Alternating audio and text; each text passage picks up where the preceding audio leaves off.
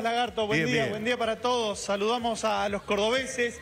Mirá, te voy a mostrar una imagen hermosa, Lagarto, para arrancar el lunes. No sé si vamos a poder tenerla, pero ahí está el perrito asomado en la ventanilla que va viajando. Es un divino. ¿Y viene la cámara? Un divino, no sabemos. ¿Te conoció, Andy?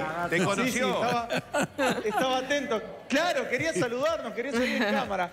Bueno, así arrancamos, Lagarto, este lunes para ponerle un poco de onda en este día. Había un galgo también por acá. A ver si también, ahí está, mirá.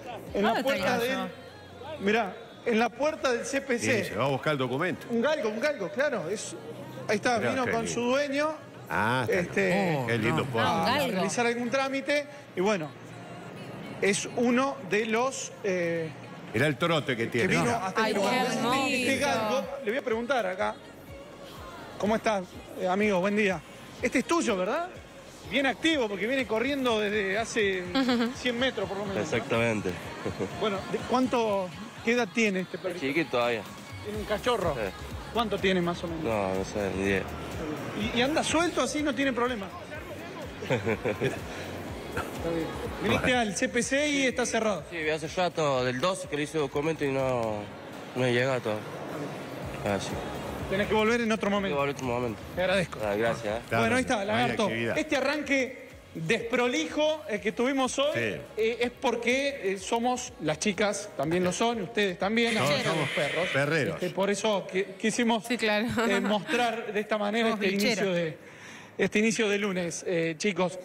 Lagarto, y lo que hacía mención aquí el joven recién respecto al trámite que venía a realizar el CPC es lo que está ocurriendo en todos los CPC, porque si bien el SUOEM anunció una asamblea de 2 horas por turno en cada una de las dependencias municipales en este contexto de conflicto por el pedido de aumento salarial, que está absolutamente trabado por ahora, es que se ha dispuesto esta asamblea, pero además se quite de colaboración en las horas restantes. Por lo tanto, reiteramos, esto ya viene sucediendo desde hace ya varios días, está completamente paralizada la atención municipal.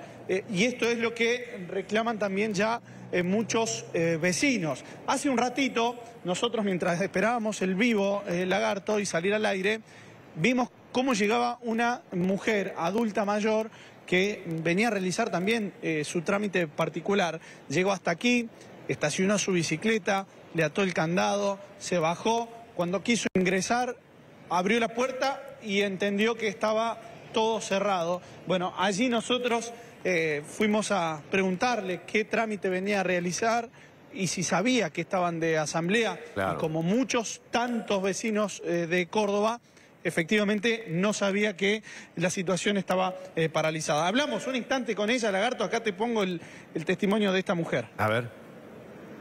Y que vino en bici, que ató el candado, que la ató en este lugar para hacer un trámite en el CPC. ¿Y qué pasó? Y pasó que no atienden y bueno, qué sé yo, necesitaba. Pero la verdad que dije, chao, no pago. Venía a pagar. No me queda otra, ya pagaré cuando se salga todo el lío. ¿Usted no sabía que estaban en asamblea? No, la verdad que vivo en otra. No sabía. Ay, no me Muchas gracias. Por favor, gracias. Bueno, ahí está, una de las personas que vino hasta aquí a realizar un trámite al CPC. Vivo en otra, dijo Andy. Ya vivo en otra. Sí, en otra. Sí, claro. Es que tampoco podemos obligar a las personas que vean los medios de comunicación, que estén atentos a lo que pasa. Muchos creen que el sistema funciona, pero claro, hay por allí algunas cuestiones que deben resolverse, como es esta situación salarial de los empleados municipales y que deja a muchas personas, como a esta señora, fuera de esa comunicación, ¿no? Y es por eso que pasan situaciones como las que vimos recién. En otra no soy. Bueno, me causó gracia, ¿no? Yo vivo en otra.